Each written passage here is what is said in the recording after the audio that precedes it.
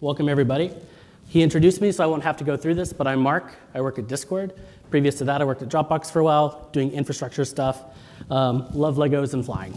So I'm actually going to start this story by talking a bit about Kafka, which is probably not the kind of thing we're mostly talking about at Scylla, but I want to sort of set up a story here. When I worked at Dropbox, I was part of the team that rolled out Kafka to the organization. We managed to have a pretty successful cluster. We were doing over 15 million messages per second within the organization. We had over 100 machines running Kafka. And it took us roughly 4 engineers working for a solid year to productionize Kafka at Dropbox at the scale that we needed. So let me take a second to describe what do I mean by productionize. This is sort of the road from running it, turning it on, to the point where you feel comfortable running it, where you can recover from outages, where you can deal with whatever problems arise, where you can train people, and all of those great things.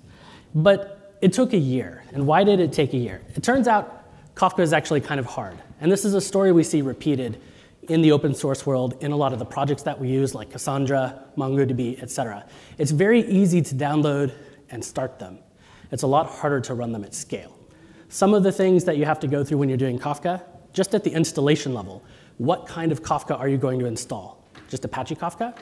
Confluent Kafka? DataStax Kafka? Like, if you're already in one of these platforms, maybe it's an easy choice. If you're not, it could be harder. Once you do that, how do you configure it? For the most part, it's kind of Google and hope. You can find a lot of blog posts from different people who are running this at scale, and they tell you how they run it.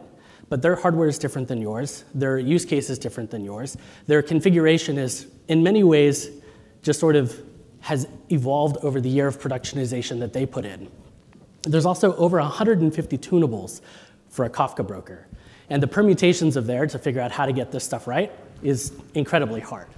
And monitoring, if you Google how to monitor Kafka, they say, here's how you use JMX. That just gives you stats. That gives you a lot of stats. That doesn't actually tell you how to monitor a system. That doesn't tell you what matters. When you're paged at 3 a.m. and you have 10,000 metrics to look through, what matters? It's really hard to tell. This also makes getting community help very difficult because you have to spend the first hour of every conversation. Here's my config file. Here's my hardware. Here's my use case. Here's my load. Here's how everything fits together before they can get to the point of understanding what you're doing to try to help you out. So we followed the road that most of you have probably followed at one time or another. You start by being very reactive with incidents. You write postmortems. You do root cause analysis. You do all those sorts of things to understand what has gone wrong in your cluster. And then you make betterments out of that. You make playbooks. You improve your monitoring. You create dashboards. You learn about stuff that you don't have today that you need to have. And then over time, hopefully, you move to a more proactive story with like chaos engineering, disaster readiness testing, stuff like that. But it's never easy. And if you've deployed, in this case, Kafka or Cassandra or Mongo or any of these systems at scale, you've been through this story before. It's never as easy as we'd hope. So I'm going to take a small digression here. As mentioned in the introduction, I am a private pilot. I like to fly. So we're going to talk a little bit about flight lessons. If you think about aviation is an incredibly complex system. This is the cockpit of a Boeing 747-200, circa, I believe, mid-60s. They've gone digital these days, but it's no less complex. There are hundreds of dials, switches, and doohickeys in here. It takes 3 trained professionals who have spent years learning to fly this thing to do it safely. And that's not just it. There's so much more that goes into aviation that makes it a complex system. And yet, it's one of the safest forms of mass transportation that we have. Certainly better than driving or motorcycles, which is another passion of mine. But how do they do that? How do they make it safe? You start with this complexity. You start with airplanes, ATC, airports, passengers, all these sorts of systems, and they end up with a reliable system. How? So they do it through these things that, and I'm not going to dive into these, but if you get into aviation, you learn about what are called SOPs, standard operating procedures. You learn about POHs, or pilots operating handbooks. You learn about checklist. You've probably seen this in the movie. To start an airplane is not get in, turn the key, let's go. It's get in, sit down, open a checklist, start at the top. Do this, do this, do this, do this. It's regimented and it's fully documented and trained. You know exactly what you're doing and you're following a list. So this brings me to the idea of opinionated systems, or having strong principles about how to run something, how to do something. And I actually want to tie this back to open source. But in aviation, the concept is competent stewards of a system who know how to run it, who know how to use it, who know how to deploy it. In aviation, this is the FAA with the NTSB. They spend a lot of time studying incidents, studying behaviors, psychology, systems, metallurgy, all those things. To pull out of that, how do we build safety, build reliability into a system? But in open source, we don't really do that.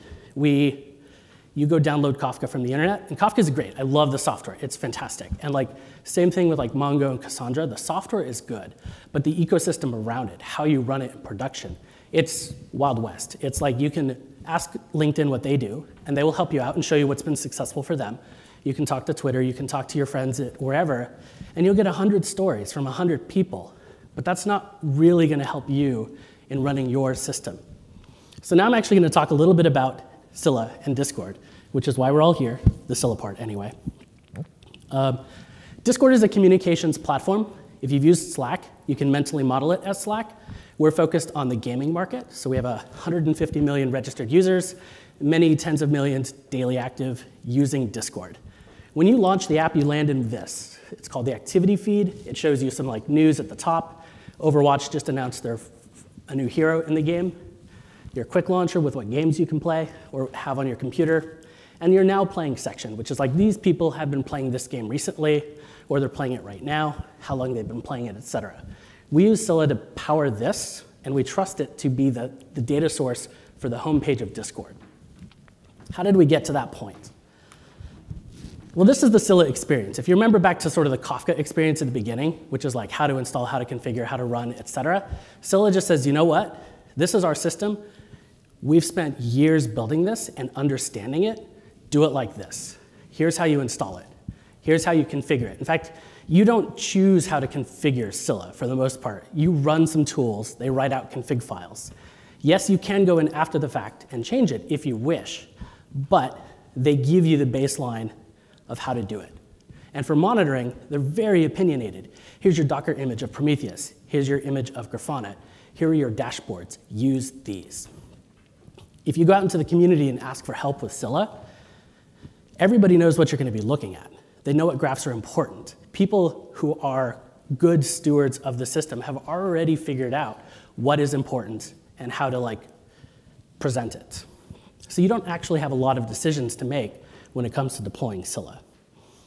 In our experience at Discord, we found this to be true. Setup was trivial. The operations have been easy and well understood.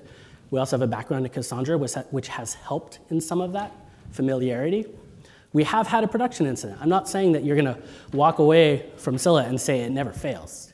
Systems always fail. But in our case, it was capacity. We went from a 5% load test to a 30% test, and we melted the cluster.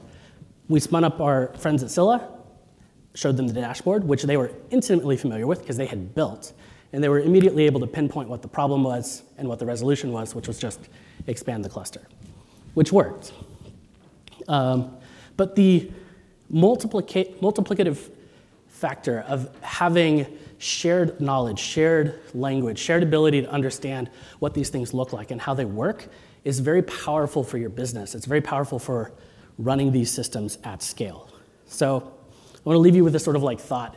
I think opinions are actually okay, and we should probably take a couple lessons from aviation, not all of them. But it's okay to say, this is how you run something, this is how you do something. And this, by the way, all of us run different kinds of businesses. I think this applies to each of us too, in the things we're delivering to our customers. There is a cost to infinite configuration. There is a cost to the mental overhead of having to make all these choices, of having to understand how to put stuff together. Your customers may ask for it. They may say, give us all these knobs and whistles and buttons. But it's up to you to figure out, is that actually the right thing for them? Am I actually adding value to their use case and what they're doing? I think Scylla has exemplified this sort of principle And it has ended up saving Discord time, money, and downtime. We've had more downtime with our Cassandra clusters. So this kind of approach can lead to happy engineers because they're not getting paged at 2 a.m., which is great. I don't like getting paged at that time of the night. And when I do, I want to know that I can get help, that they know what's going on, that there's good information out there. And ultimately, happy managers, happy users, good business. So